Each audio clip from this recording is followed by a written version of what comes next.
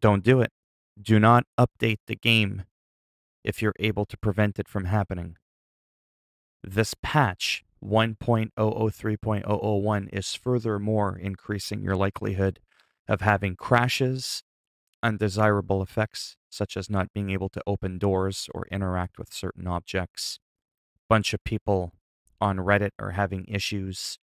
I'm going to have a link down below if you want to go and read this on your own. That's essentially what the patch does. It fucks up the game even more. This seems to be a common thing. Whether it's Marvel Avengers or any other game, lately there's just been a lot of bullshit with updates making things worse rather than better. Same thing happened with Spider-Man not all that long ago. All these AAA studios, and we're getting, triple Z results that probably made no sense, but it did to me. So, just wanted to keep you in the loop about that.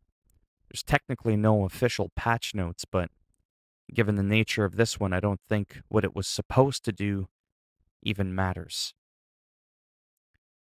As always, if there's further details on this, I'll keep you posted.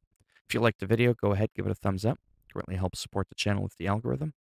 And if you didn't like it, go ahead and give it a thumbs down. I'll make sure the next time you play the game, it actually uninstalls from your system. It revokes your license, and you got to pay for it again to play it. And if you want to subscribe to the channel, I mean, naturally that would be great. But if not, thanks for stopping by anyways. Take care, and maybe I'll see some of you in the next video. Bye for now.